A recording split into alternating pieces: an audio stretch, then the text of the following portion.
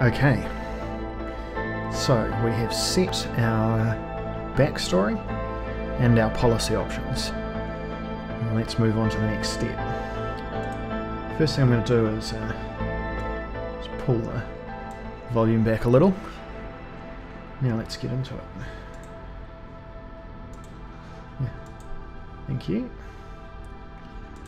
Resume.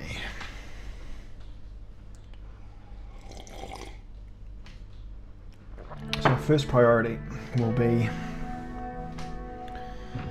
having a look at the geopolitical layout of our country. And remember, we haven't taken any turns yet. This is all just first up. Now, what have we got? Lesbia to the south, Republic of Valen to the southwest, Romberg to the north, Agnolia,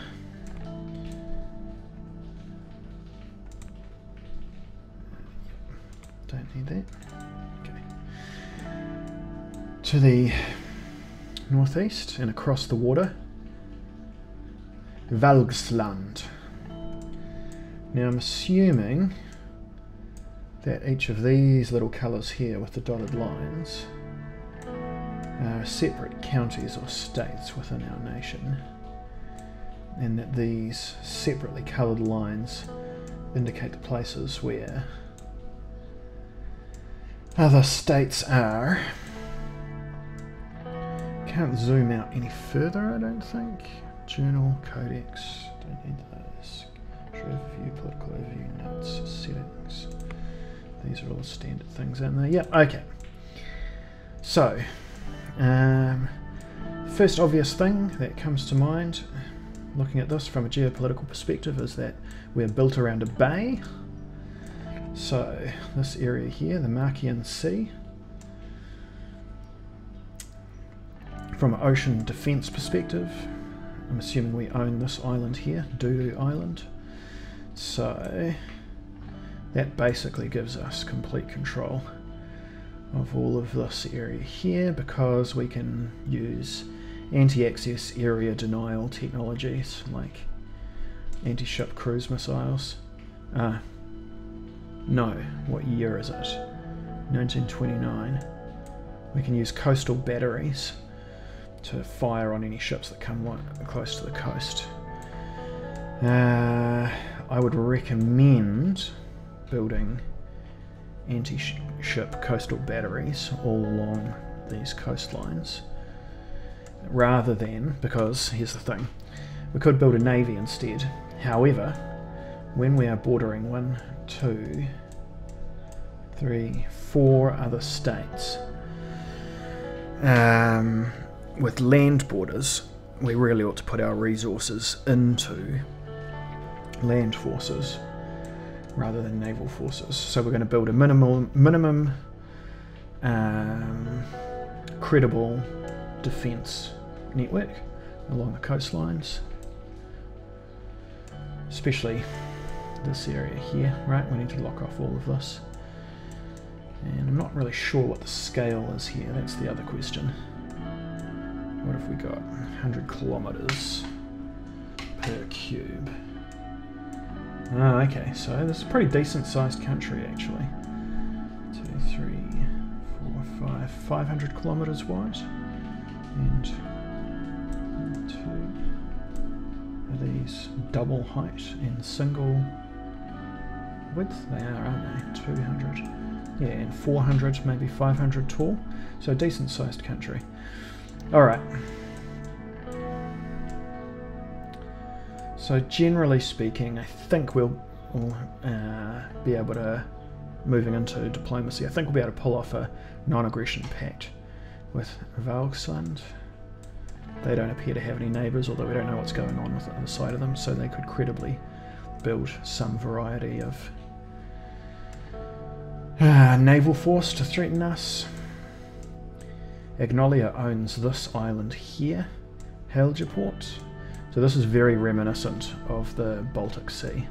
which Sweden owns that island that essentially is in the centre of the Baltic Sea, and because of that they're capable of denying shipping mostly to Russian ships coming out of, what's that city called? It's embarrassing, I don't know the answer to that question. Not Sevastopol, that's the one way down to the south. Stalingrad, is that the one that's right near that little strip of water that pokes out into the Baltic? Well, anyway, you know the one that I mean. Aside from that, moving on to the geopolitics of our land, our major priority is that we lack strategic depth. Right, we have this great big long land border here with Lesbia. Okay, some of it is blocked off with a defensive river here, so we could build credible defensive zones here. And this river here still operational, but they could easily drive our armoured battalion into this town. That would be a real problem for us, because their forces have a distance of attack much shorter than the distance of manoeuvre required for us to respond credibly. And especially if they pushed here and made a great big pocket like this up to the sea, that would divide us in half, and that would be a real headache. Now we have a very small border here with Valen, and I think that Valen are unlikely to push here. Notice they have these defensive formations with Lesbia here. You can see where Lesbia has created a bulge during the last war when the peace treaty was signed to make this gap here.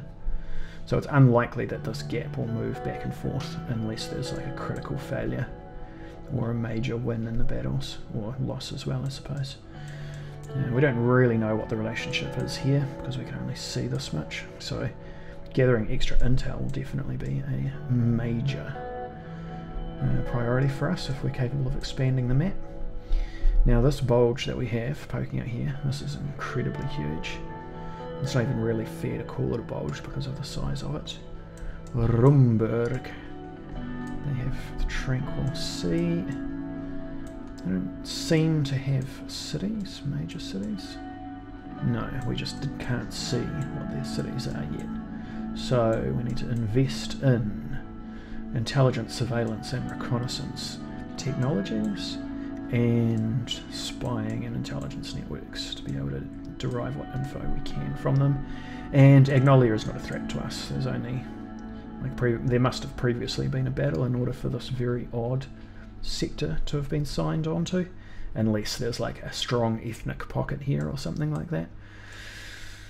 Stahl Bay, Gelb Islands, and they're likely to be much more preoccupied with Valgosand. So what do we do about the fact that we have very little strategic depth against any of the two major threats, Lesbia and Rumburg? Well, what we do is we divide our forces into Army Group South, who has an area of responsibility, and their AOR will be keeping reconnaissance on this border all of the time, and they're going to need to be competent at manoeuvre warfare in order to be able to push or resist against any pocket that comes along this region here. And then Army Group North is going to have the same role against this massive 1,000-kilometre long border all along here, which is a big ask, but that's necessary. So hopefully we'll get some elite rangers or something like that, or the other thing that we could really do for is some spy planes. Just even some little sop with camels with pairs of binoculars on them in order to spot major troop movements would be enough. However, diplomatically speaking, if we can form peace treaties with both of our major neighbours, that would be ideal. And then that will take us to the next chapter, and we'll be able to move from there into a situation which frees us up to give us greater autonomy. Alright, is there anything else that we need to say about the geopolitical situation that we're in? Yes, we don't have any information about what mountain ranges are here, and they are major strategic features. And so if we get information about those, that will completely alter our decision making. Suppose this river is at the base of a mountain range and the mountain range is on our side, then that basically makes a massive defensive barrier that Lesbia would be foolish to ever push against. So we can deprioritise it as a defensive zone. What else? River systems. So I've talked about the defensive river systems, which are very good, but the other major factor, which fans of Peter Zion will recognise, is that the cheapest way to ship goods is on water. So if these are trade navigable rivers, which I'm going to assume if they're marked on the map they're trade navigable, then our layout is excellent. Our coastal cities, obviously they're all going to have ports, so we can ship from them at the cheapest. That's great. Laren will be able to shift goods from their industrial centres down to Estord for increased value, and then from there down to Lochhaven for, again, increased shipping, increased efficiency in shipping. Narrabul does not, so they're going to have to rely on these roads, so they're going to be significantly less efficient. That probably explains why they're a smaller city than all of the other ones. This is great, this is all connected, that's fantastic. This one is not perfectly connected, but you can see they've got a road going to Arnott, so this is probably a shipping area that starts here, or maybe there's one here. And depending on what our relationship with Lesbia is like, if we have a trade agreement, we can probably ship down from here, and Verloa Bay, hopefully that opens out into the open ocean. What else? This river goes all the way down to the ocean, which is good. It's still a long way. It might be more efficient just to ship to here and then take it out that way, but whatever, we'll leave that up to the free market to decide. The individual industrialists can make up their own mind what's most efficient for them. Here we see the classic failing of the central command and control economies.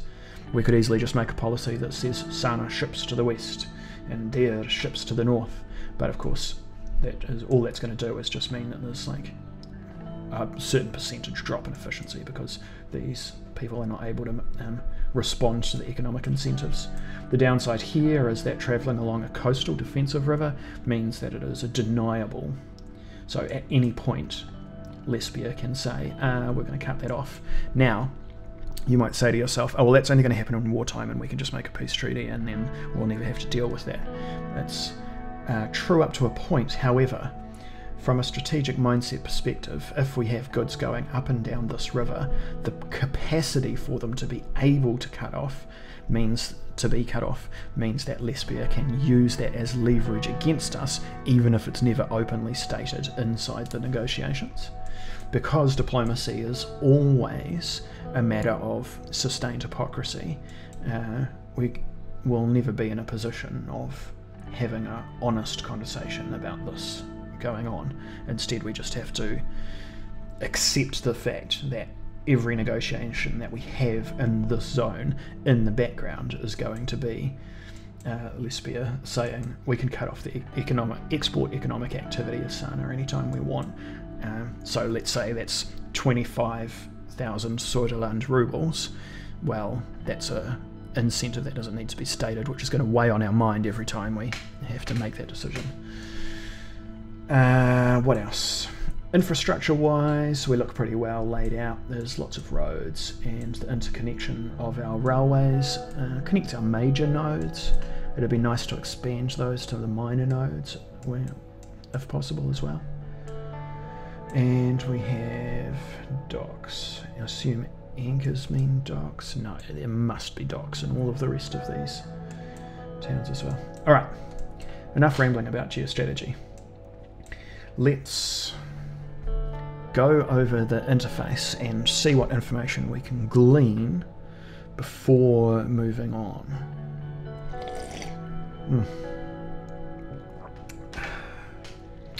Economy. Our economic development, 3 bars.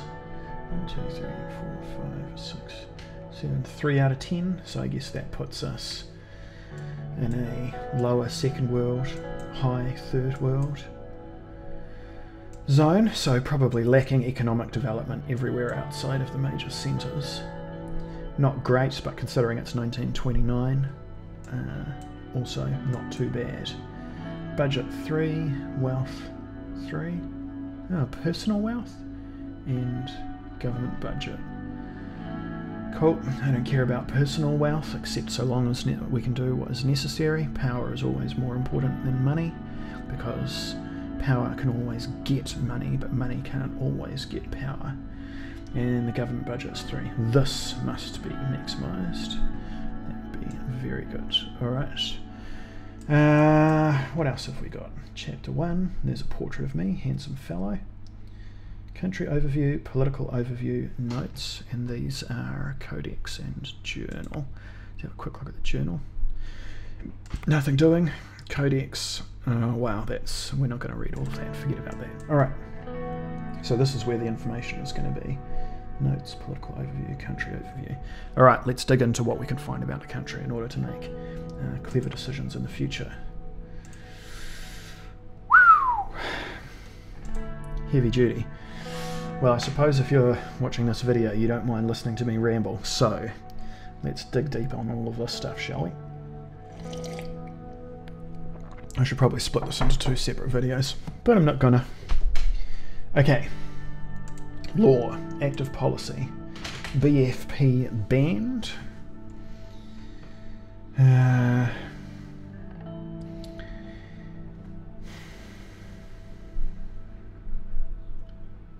Okay.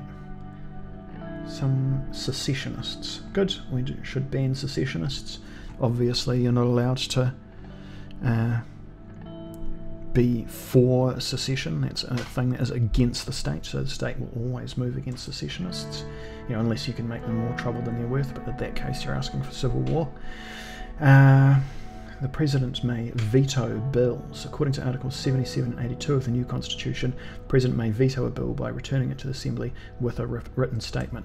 Fantastic. So this is just gives us the ability to say no to the Duma whenever we want to. That's a fantastic centralisation power. Not fantastic for the country, obviously, but fantastic for the leader. President impeachable by the court. Great. We're basically an autocrat at that point then. Ministers chosen from the Assembly. The President appoints the ministers to the Council of Ministers from elected members of the Assembly. So we get to our pick. So they pick the group first, and then we pick from the ones that they give us. That's not ideal. What we would really like to be able to do is just have a free choice. Or even better, have us pick the first round and have them pick the second round. And that way we can just give them all of the options that we like, and then they can, you know, pick the least bad out of the options from their point of view. According to Article 50 of the new Constitution, a political party needs a minimum of 10% of the total national vote to win seats in the Grand National Assembly. The votes of the parties who pass the threshold are represented proportionally. That's good. It's going to keep all the scum out and basically enforces a 2-party system, which suits us just fine. Because of our centralised power, we should be able to kneecap the second party. However, we don't want to kneecap them too bad. We want to attract all of the dissidents to be hopeful, to believe that the second-rate party is potentially capable of winning in the elections, because that will keep them invested inside the democratic system. Presidential decrees. According to Article 18 and 51, the President may issue decrees on political, social and economic issues that would carry the force of law. Wow, fantastic. Why don't they just call us king then? However, they could not contradict the Constitution and are subject to judicial review. The Assembly may pass legislation on the same subjects to override presidential decrees. Right, I see. So we have 3 limits on our power. The Constitution, the judiciary, and the Senate? No, the Assembly. If we could get a senatorial assembly, something like the House of Lords, to sit over the lower house, the House of Commons, or the not consulate, what's the word I'm looking for? Well, anyway, the lower house, that would be good, because then we could get them to infight against each other. Unlimited terms, fantastic. The justices of the Supreme Court are not responsible for the actions performed in the exercise of their duties. Oh, nice for them. Honorary membership gives immunity. Article 99 of the new Constitution defines the Member of Honour title, its appointment procedures, as well as their rights excuse me, I can talk, I promise. As well as their rights their members may exercise. A Member of Honour has absolute immunity and is a permanent member of the Grand National Assembly. He or she is entitled to his or her security team, provided by the state's presidential guards, blah blah blah. The only Member of Honour is Tarquin Sol. Okay. So, that means that we can't indict the former leader. I imagine that this amendment to the Constitution came about as part of the agreement for the peaceful transfer of power. That's alright, we are not a revanchist authoritarian. We're not interested in punishing previous leaders. We're interested in instituting the policies that we're looking for. Constitution amendments require Assembly and Supreme Court with a 2/3 majority. Yeah, okay, that's fine. Alright, current situations. There is a court backlog. Well, you know, we should deal with that at some point. Limited women's rights. Well, we'll need to talk to the marketing department and figure out which way women vote, generally speaking.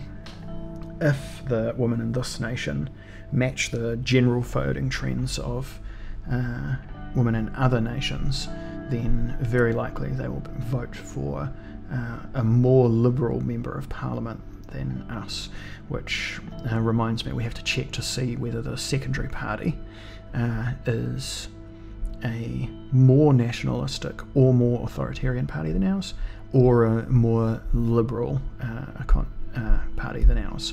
I suspect they're more liberal. That's how these things tend to fall out. If that's the case, remedying the problem with women's rights is only a moral issue, not a political issue for us. The Bludish problem. Now remember, the Bludish are some of the immigrants to our nation who were allowed in on the basis of potential economic benefits, because remember, the free market argument for open borders is that the free movement of peoples means that there is greater populations for selection of people to roles, so employers have a greater choice of skilled talent to appoint to the roles that they need them to. Very often immigrant populations end up costing more money, or at least neutralising the potential economic benefits that come about. So we'll have to look into that before we make any decisions about that. Judicial rivalry. I assume that that means that the court is split between people that are on the court. Now, whether that's a problem for us or not is entirely dependent on whether the judiciary is in fact truly independent, or whether they have, whether they're politically indebted to us. So we'll come around to that problem later. Some human rights. Well, that's good. I'm glad we have some human rights. And freedom of the press. Great. We want freedom of the press. You know, so long as it doesn't become a problem for us, in which case maybe we'll turn against it. But outside of conditions of, you know, warfare, or if it becomes necessary for us to make some compromising and ungentlemanly decisions for the benefit of the state, then this should be fine. Alright, what has the economy tab got for us? Alphonsonomics. That will have been the poorly implemented, I assume, free market reforms introduced by the previous leader. Suzerian's economy has been based on a planned doctrine. Ah, I take it back. Who was the previous leader? His name was Tarquin? Was that right? Ugh, I'm losing track of the personalities. Anyway, ignore what I said about the free market reforms. Suzerian's economy has been based on a planned doctrine since its formation until the former president Evald Alfonso enacted free market reforms. Now the country finds itself between two different economic systems. Right. Evald Alfonso. Alright, current situations. Weak transportation links. Obviously that has to be dealt with. That's a major limitation on our economy and also could have major impacts in the case of us getting invaded. Unemployment crisis, okay, we can solve that. Tax evasion. Now this is a problem. We're going to crack down on whoever this is. We're going to find the industrialists and say to them, the free market reforms are going to make you huge quantities of money. However, in order for that to happen, we're going to make it that you cannot evade your taxes anymore.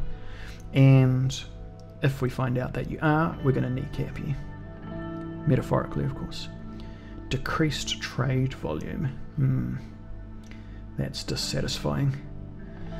Once we fix the transportation problems, our trade volume may increase if it's a problem of internal economics. If it's a problem of external economics, then maybe some trade treaties will be able to increase our trade volume. What we really want to have is a positive trade index, so we're selling more than we're buying from overseas. If that happens, we should be able to ramp this up great in a really good way. In fact, even what we might end up doing is holding down, if possible, the exchange value of our currency in order to maximize the amount of trade volume that we send out and make other countries dependent on our industry. Not pointing any fingers, Germany, just saying. Bourgeois economy plummeting. Now, is Bourgeois one of our little states? No, this one here. Okay, not sure why that would be happening. We should be able to fix that, I think. Lauren has a rust belt. Where is that? Well, that's no good. But we should be able to fix that. It's close to the capital, and they have 2 ports. And they have some infrastructure, all 3 varieties operating here. So reinvestment in this economy should bring that about. One of our major priorities is going to be lowering the minimum wage in order to force people back into work. Because that will make jobs more plentiful as employers take on more employment. Obviously that's not necessarily going to be good for the people in the short term, but in the long term it will work out, especially if those profits that are made by the industrialists turn into reinvestments, which I think we can achieve. Right? Argenland lacks investment. Okay, again, it's going to start getting expensive to try and get the economy started again. But if we spend all of the profits that we make back on reinvestment, even though we won't be making any money year over year, theoretically we should be able to increase our total GDP. Stagnated production. Again, same problem, same solution. Okay, great. Here's the big one. What's going on with the military? Gendarmerie under defence. The Gendarmerie is an armed law enforcement organisation which maintains security and public order. Good. It primarily focuses on rural security but can be deployed to assist cities by mayors. Fantastic. We need to make sure that they have everything that they need. Swedish General Staff. The Swedish General Staff is a military planning body comprised of the top generals. Fantastic. We're definitely going to call a national security meeting. That's probably the first thing that we're going to be doing. First we'll call the military, then we'll call the economy, and then maybe we'll call diplomacy depending on how these other things are going. Compulsory military service, fantastic. The military is a conscripted force. Males serve in the military upon reaching age of 18. That's really good. One of the things that we're going to need to do is make sure that our immigrant populations are not evading this responsibility. We want to make sure that they get indoctrinated into the military culture of our state. Okay, military interference in politics. So this is a major issue. We absolutely need to make sure that there is civilian oversight of the military, not the other way around. Of course, the way that things work in coups is that whoever the military backs is the winner in the coup, so we need to make sure that the military is on our side, but also we need to make sure that the military is following our orders and that they understand that we are the head of the civilian oversight committee of military decision making. So that means that we need to subordinate the military's selfish interests to the foreign policy goals of the state. Obviously that's a delicate balance.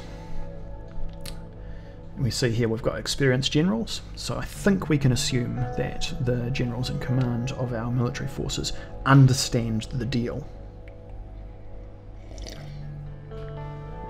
We have outdated military equipment, which is a problem, depending on how big the army is. If our armed forces are large, we might be able to get away with not having to do a military upgrade yet. The ideal situation would be to have a military offset strategy where we can just be sure that we have greater technology than our opponents in every place where we engage them, and if that's the case we can be fairly certain if we have both mass and offset, a technological offset, that will be winning our engagements. However, a low technology but high scale military can be an effective defensive force and therefore can dissuade invasions. So this may or may not end up being a priority for us, depending on what's happening with the diplomatic situation and all of that kind of thing. Internal security jurisdiction. Alright, don't know what that means, but we're going to have to resolve that, obviously. Large reservist pool. Excellent. This is really good. Probably due to our compulsory military service, we have a large number of reserves, so that's fantastic. That means that in the case of a national emergency, like an invasion from the south, we'll just call up everybody, throw whatever weapons we can into them, and if we have to do the Russian strategy, that's what we'll do. Right, welfare. And we're going to go quite quick with this one. Freedom in the curriculum, good. Voluntary vaccination, yep, that's fine. Welfare principles. The revolutionary welfare principles which laid out that the state shall give welfare services to the Renan aristocracy being questioned. Alright, so here, if the aristocracy is the major source of the officer class of our military, then we might come down on the side of maintaining those welfare principles. If not, well, maybe we can save ourselves the money. Overburdened welfare system. This sucks, but this will be a problem once we get everybody back to work. Low quality rural health care. Okay, again, this is a problem. We want people to be healthy, but how much of a priority is it? If we have a high population growth rate, I hate to be callous, but this is less of an issue in terms of strength of the national state. However, we can also win the population's loyalty by going with this, and it depends a lot on how expensive it is. If we can make large gains at low costs, we'll do it. If it's going to be high costs for small gains, we'll flag it. Inaccessible rural education. Okay, that's a problem. You know, we'd like them to have higher education, but at this point, if it's they probably can run an agricultural economy, in which case that's fine. Inconsistent curriculum. Don't really care about that. Solaced education. Don't know what that is. Good urban institutions. Well, that's a turn up. Alright, what's going on with order? State security privileges. Members of the security apparatus in Swordland enjoy excessive privileges in society. Now, this could turn into a real issue. Obviously, we don't want abuses of power, but on the other hand, if we try to crack down on the security state using the security state, we could have some very negative repercussions coming out of that. So, corruption. This is a real problem. We definitely want to get rid of the corruption. Illegal immigration. Whether this is bad or not depends on the internal growth rate in the economy. My guess is we're probably going to try and dissuade illegal immigration, but not so much that it gets cut off entirely. Organised crime. This may be a problem or may not be a problem. We might allow a certain amount of organised crime, assuming that we can bring them into heel. Right? If we can get them to behave in the way that we want to, then they just become a deniable black operations scheme for us, in which case we might turn a blind eye, assuming that they're not doing anything which harms the population too much. On the other hand, if neither of those things are possible, or they insist on harming the population in ways that are contradictory to the national interest, we might have to just crush them. If that is the case, if we do want to crush the organised crime syndicates, then we won't be taking away privileges from the security apparatus, or at least not until this job has been done. Also, we need to make sure we have to figure out whether the corruption is coming from the security state or whether it's an external influence that's coming into the security state. Alright, diplomacy. This is the big one. What's going on with our foreign policy? Neutrality. Okay, so that's a fair enough. I mean, this is really just a game decision more than anything else. Generally speaking, neutrality is not something that is available to states, unless you happen to be like Switzerland and, you know, just happen to have a geopolitical situation that favours it. So, yeah, this is just a straight up starting point. This won't stay. We will align with someone. OMEC member. The Organisation of Mercapin Economic Cooperation stimulates economic progress and increases continental trade. Fantastic. That is very good. We are definitely going to try and fire up this organisation if we can make it work for us. I'm assuming that if their remit is stimulating progress and increasing trade, that our political opponents won't be trying to use OMEC as a way to damage our economy. Instead, they're going to be trying to look for win-win diplomatic solutions and economic solutions, and if that's the case, it could be worthwhile. Even if we end up in a situation where other countries are making more money than the amount of money that we're making, by which I mean they're seeing greater benefits than we're seeing from OMEC, nevertheless it still might be worthwhile for us because of all of the economic problems that we're seeing in the economy here, all of which require investment. Then once our economy gets up and running, if we can fix all of these problems, then we might pull back a little on the international free trade, depending on what the situation is and depending on who we align with and that kind of thing. There's another thing I was going to say about it. If we can create more free trade agreements than our opponents, such that we have a higher volume of trade than anybody else, international trade, then we're definitely going to double down on OMEC membership. Alright, and we're a member of the AN. The Alliance of Nations is a global organisation that maintains peace, security and cooperation among nations. Well, this is obviously based on the United Nations, and if that's the case, very likely they're going to have all of the political impact of somebody dropping a sponge cake from 6 foot.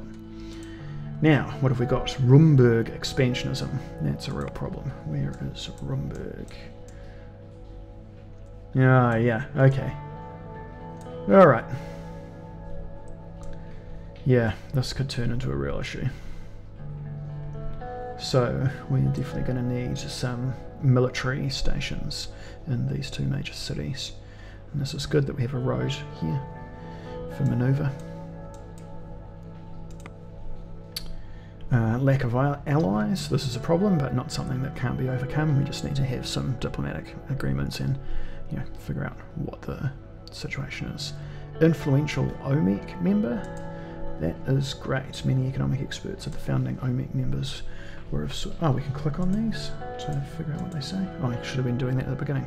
It would have taken way longer though, so maybe you're glad I didn't. Many economic experts of the founding OMEC members were of Swedish descent, thus Swordland is a key member. Fantastic. In that case, we're going to put it to use. And we have experienced diplomats. That is great. Alright, so if Rumburg is an expansionist state, and at the moment we haven't had any reason to suspect that Lesbia is going to move against us, we will attempt to diplomatically ally with Lesbia, and then if we do that, assuming that we see, fairly friendly withdrawal of forces from the border regions, we will match their withdrawal factor such that there's a balance of power on this border, and any extraneous forces that we have will get pushed up to here. The other thing we can do is hopefully incentivize our reserves to seek employment in this region. That would be very good. Great. Alright, so that covers all of these things. Expansionist doctrine of Rumburg in the last century has caused a highly volatile situation on the Mercoffer continent. Yeah, that's fine. Alright, so we're almost done with this video. We're just going to look at the political overview and see what's going on here. Okay, maybe it won't be a short time. What a fantastic coat of arms. The goat rampant with 6 crowns, with the on a shield, with the wreath of victory. Alright, who's our cabinet? That's our mate Peter. I'm going to read all that. Then we have Chief Strategist Lucien Gallard, and then these are all of our ministers. Good. Minister of Defence and Security. You're going to be a high priority to talk to. Justice and Law, Economy, Simon Hall.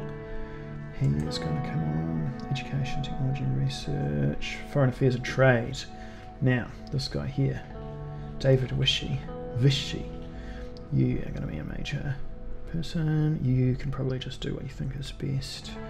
Pascal Benevol, Health, Social Affairs and Labour. Yeah, we're probably going to underfund your department, so you're just going to do the best you can, mate. Factions. Now this is likely to be a real balancing act. Old Guard. The Old Guard are the Solists from the old administration who defend the status quo and promote conservative politics. Some claim that they have established a deep state that controls the state apparatus. Key figure, Orso Hawker. Orso is the leader of the Supreme Court and has established links with many in the administration. That's good. We need a strong backbone inside the country because we came to power on a platform that had certain nationalist elements to it. So we definitely want this. This is a good thing. So we're going to make sure that the Old Guard maintain some of their political power. We're certainly not going to allow Orso Hawker to be ousted from his position on the Supreme Court. And presumably he's going to be already operating to bring up an heir to replace him once he retires. It looks like he's getting on a bit. Alright, oligarchs are the powerful elite who control the majority of the wealth in Swordland. Their influence both in and out of Swordland have been growing due to the privatisation efforts in the past. Well, likely they're going to favour us if we increase our privatisation and free market reforms. However, that won't get any loyalty for us. Walter is a spokesperson of the Lotharberg Group, which controls a huge part of the economy. So we're going to need to get them on side, and we have something that we can give them, so hopefully we can bring them in. They're not going to like our tax reforms, but they're just going to have to put up with it. Reformists. The reformists are the representatives in the government united under the call for the democratic reforms. Over the years, they have been gaining popularity since the failed rule of the previous government. France is the leader of the PFJP and slowly becoming the face of a major united opposition. So presumably the reformists are our opposing political party. That's fine, we do need one of those. We just need to make sure that they never come to prominence. So if we can keep the old guard and the oligarchs on side, that's going to match 2 out of 3 of the factions, and between the combination of the state under our leadership, the old guard and the oligarchs, we should be able to keep the reformists in check just fine. Now remember that the least stable form of political alignments is 3, because any alliance turns into a 2 versus 1 fight. So I think that this looks pretty good for us overall. Legislative, we have 130 seats, the PFJP has 70 and the NFP has 40. This is an excellent situation for us. In terms of democratic domestic policy, what we want to do is try and push as many members of the PFJP into the NFP as possible, and breed an internecine war between the 2 parties such that they're incapable of cooperating. If we can manage that, that's fantastic, that's high priority for us.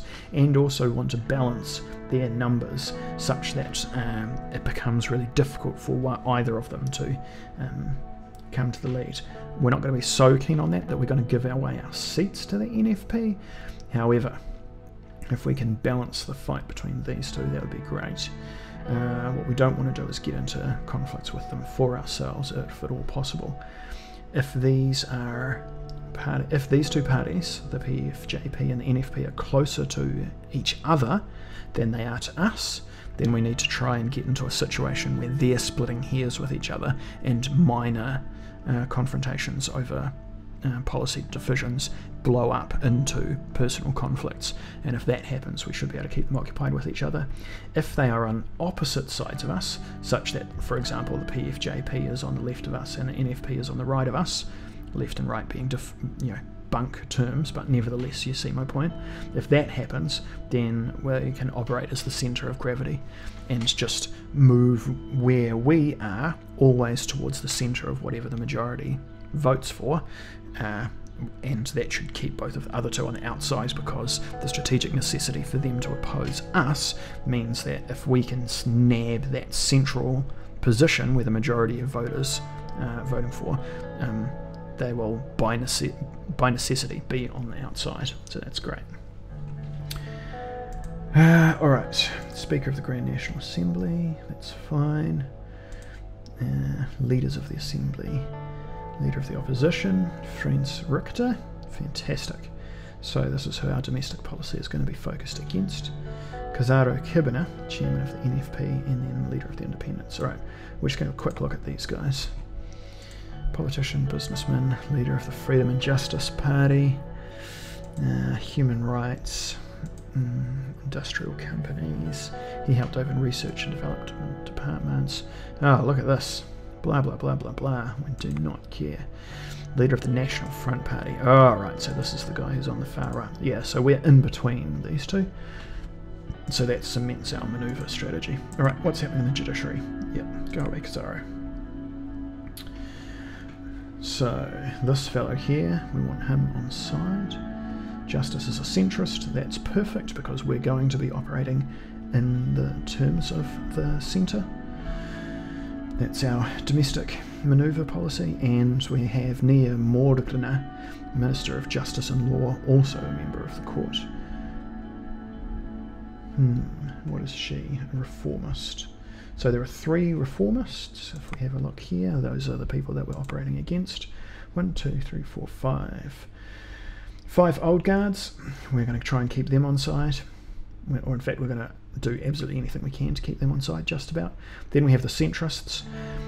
We're going to hope that they stick with us, seeing as we're going to be manoeuvring towards central policy, and that will keep the reformists and the rightists off. Notice how the far right, I was going to say they don't have any seats, but actually now I think about it, probably quite a number of the old guard party is actually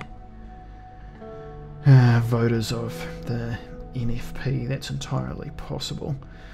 However, the NFP has less votes than the PFJP, so at the moment we'll probably lean towards more liberal policies, liberal centrist policies. in order to snatch seats off the PFJP. That's going to cause a problem, because here we might lose one of the justices, but if that happens, if we lose their loyalty, we've still got one to lose. So we're still going to have a severe lead, and that will keep the 3 justices on side with us, hopefully, meaning that we should still have a strong hand over the judiciary. And Neo Morgna will also be pleased by that, but there's no way that we're going to be able to win the Libs over to our side. That's fine though. Alright. Theoretically I could do the news as well, but I'm going to leave that to the next video. Okay, I hope you enjoyed that breakdown, and I'll see you next time.